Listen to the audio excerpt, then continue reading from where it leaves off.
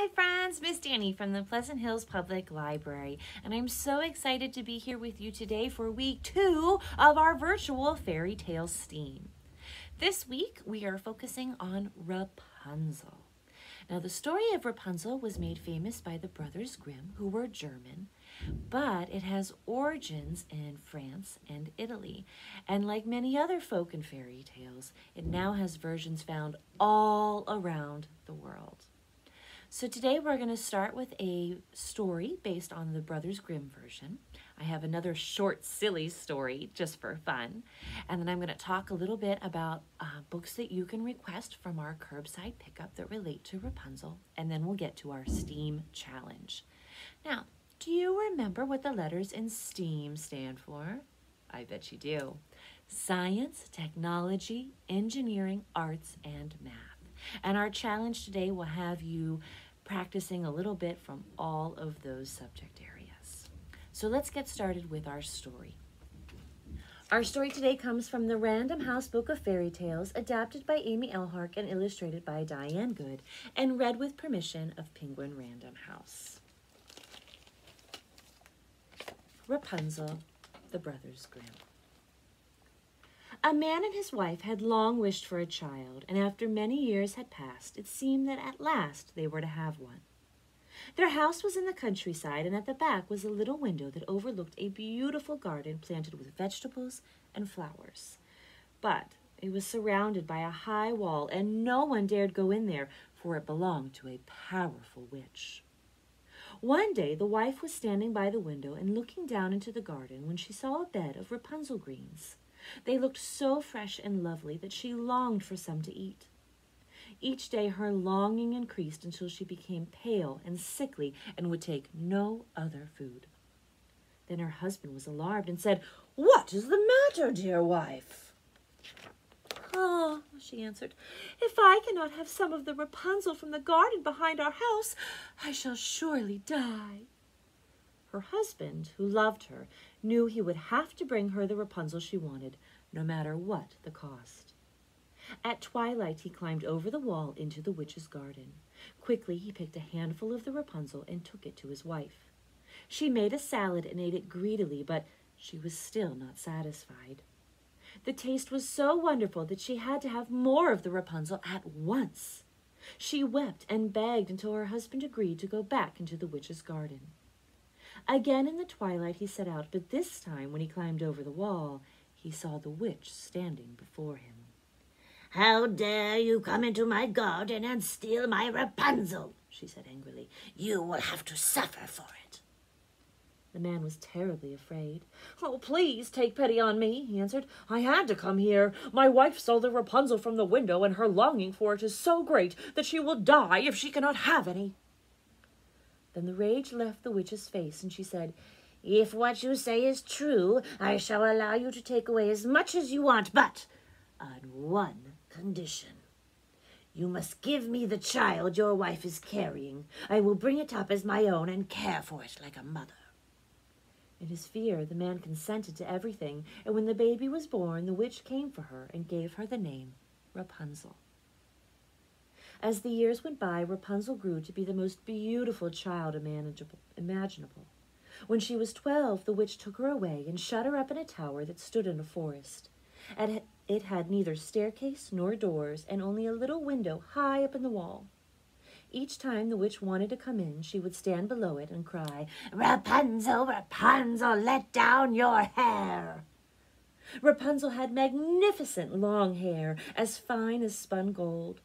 When she heard the witch's voice, she would unfasten her braids and twist them around a hook by the window. Then the hair would fall 20 feet down, and the witch would climb up on it. Some time later, it happened that the king's son was riding through the forest and passed close by the tower. As he did, he heard a song so lovely and clear that he stood still to listen. Rapunzel sang each day in her loneliness, and it was her voice that he heard.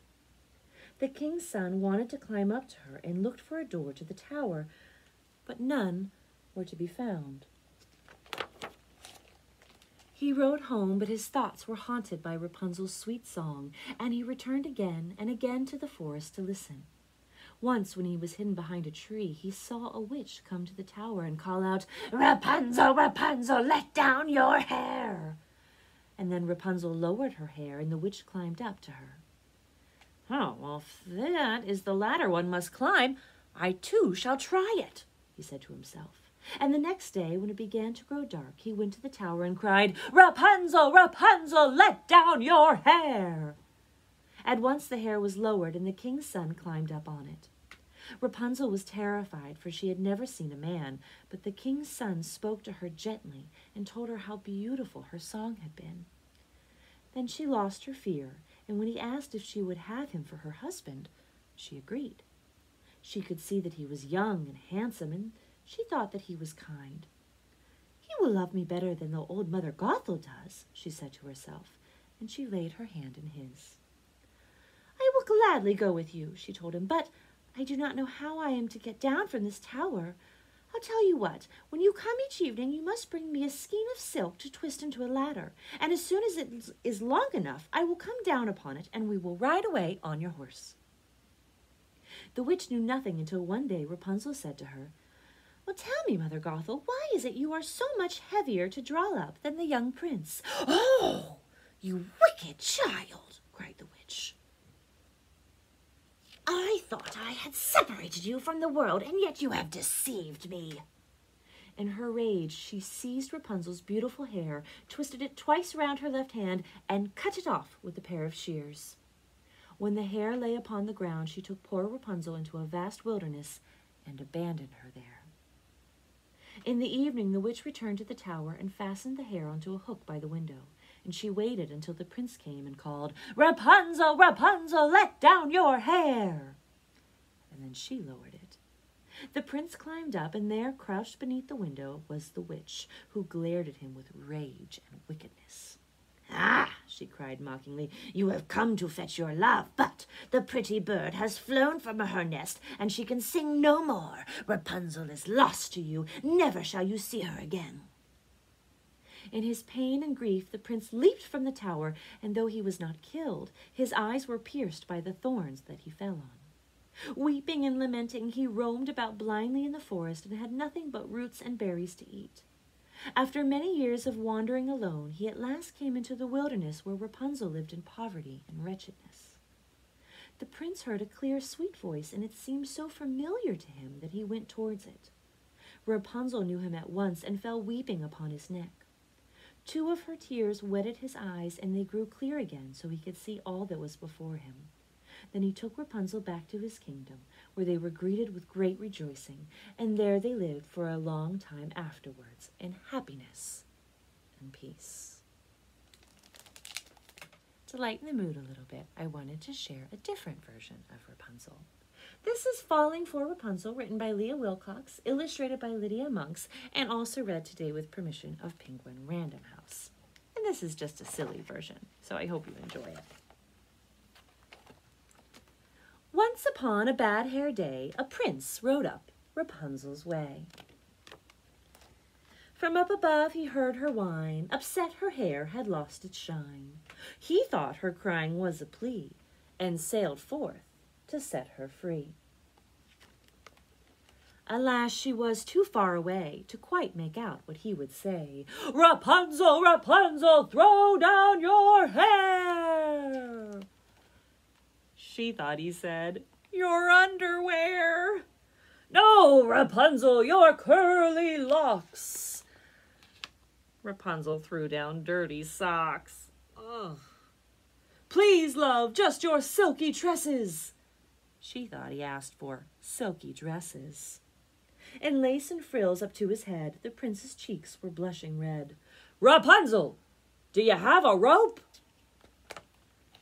Rapunzel dropped a cantaloupe. It burst in pieces on his head. "Oh, bad catch," Rapunzel said. "Perhaps," he sighed, "this is a test." And bound by love, he did not rest. "Okay, Rapunzel, how about twine?" She heaved out her blue ribbon swine. By now the prince was feeling hammered, not to mention less enamored. He growled up, "Do you have a ladder?" Rapunzel tossed out pancake batter. It covered him from head to toe, and she yelled, "It's better cooked, you know." At this, the poor prince had a cry, then cupped his hands for one last try. "Rapunzel, Rapunzel, let down your braid!" Confused, Rapunzel pushed out her maid. Oh. The maid fell squarely on the prince, quite pleased with the coincidence. She nimbly jumped off his lap and soon revived the flattened chap. Then smiling said, "For what it's worth, you'll find I'm really down to earth." His young heart thrilled, he gave a hoot, for what was more, the maid was cute. She set the prince upon his steed, then leapt behind with graceful speed, and leaning close so he could hear, she whispered something in his ear. "I fell for you when we first met." He nodded. "Oh, how could I forget?" Rapunzel watched them ride from sight. "Oh, I'm glad I finally heard them right. I hope if they come back for more, they'll think to knock on my back door." Isn't that a silly version? That's what we call a fractured fairy tale. So, my friends, I'd like to talk to you about a handful of books that you can check out using our curbside pickup service. To request any of the books that I'm going to talk about, you can call us at 412-655-2424. You can send us an email to pleasanthills@einetwork.net, or you can send us a Facebook message. If you are sending us a Facebook message or an email, I request that you put the name of the library card you'd like it to be checked out on and the title or titles you'd like to request. So we're going to start with a brand new book today. It's part of a new series too, the Fairy Tale You Choose series. And we have a handful of them here, but this is the Rapunzel one. So as you read, you can make different choices which will change the ending. This is written by Michelle Jaboski, and it's an interactive fairy tale adventure. This is a fun chapter book you might enjoy. It's called Grounded, The Adventures of Rapunzel, written by Megan Morrison. It's a marvelous adventure, fun family drama with a little bit of humor thrown in, and a great introduction to the story of Rapunzel. If you're a fan of fairy tales, you'll probably enjoy this book. This is Straw into Gold, Fairy Tales Respun by Hilary McKay and illustrated by Sarah Gibb. It features several different classic stories reimagined for the modern world. I have another new series for you. This is the Far Out Fairy Tales graphic novel series. This one is Rapunzel versus Frankenstein. All of the stories in this series are fractured versions of fairy tales, meaning they take the story as you know it and they turn it on its head, often introducing characters from other classic literature. If you enjoy graphic novels, you might also really enjoy this one. This is Rapunzel's Revenge, written by Shannon and Dean Hale and illustrated by Nathan Hale, and it reimagines Rapunzel as a Western adventure where she's the hero. If you'd like to read the original Grimm tale in all of its glory goodness, I suggest you check out this one, Rapunzel, a picture book by Felix Hoffman. It follows the Grimm version very closely. Another one that's pretty close to the Grimm version is Rapunzel, illustrated by Paul O. Zielinski, and he has beautiful illustrations that go along with the story. One last book I'd like to highlight, Princess Tales from Around the World. Once Upon a Time in Rhyme with Seek and Find Pictures, adapted by Grace Macarone and illustrated by Gail Deal Markin.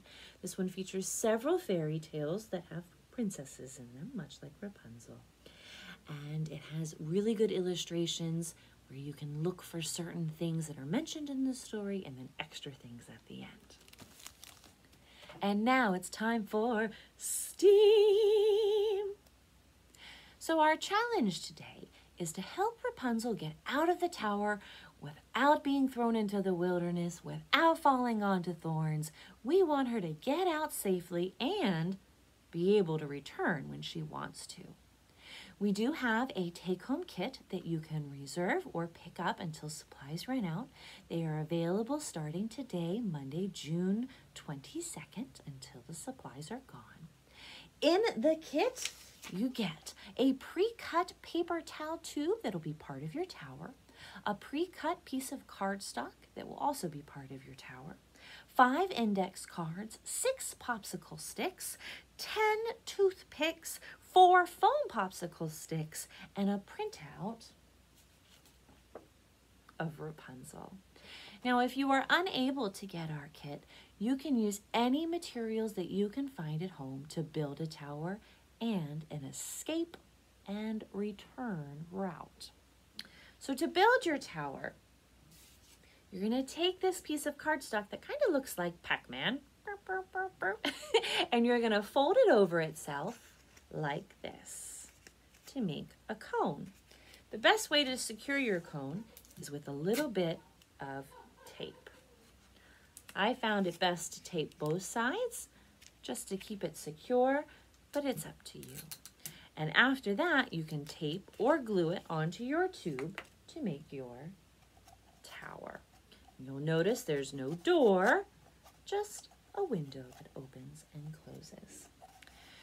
Now, how can Rapunzel get out of her tower and come back? Well, that's up to you to design a way for her to do it. That's part of the challenge. I'd like to give you a couple ideas, though. You could build a slide. You could build it, uh-oh, mine's not fully dry yet. A ladder. You could do some kind of combination of the two. It's up to you. Once you've completed the challenge, we would love to see a picture of your finished project. You can email us a picture to pleasanthills@einetwork.net.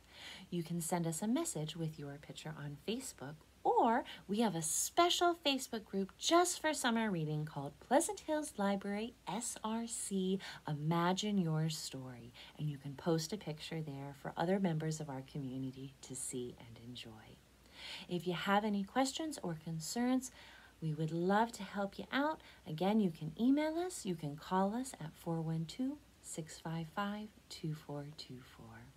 Well, thanks for joining me today, friends, for our virtual fairy tale steam. I hope you have a wonderful day, and we'll see you next week for Gingerbread Man Needs a Boat.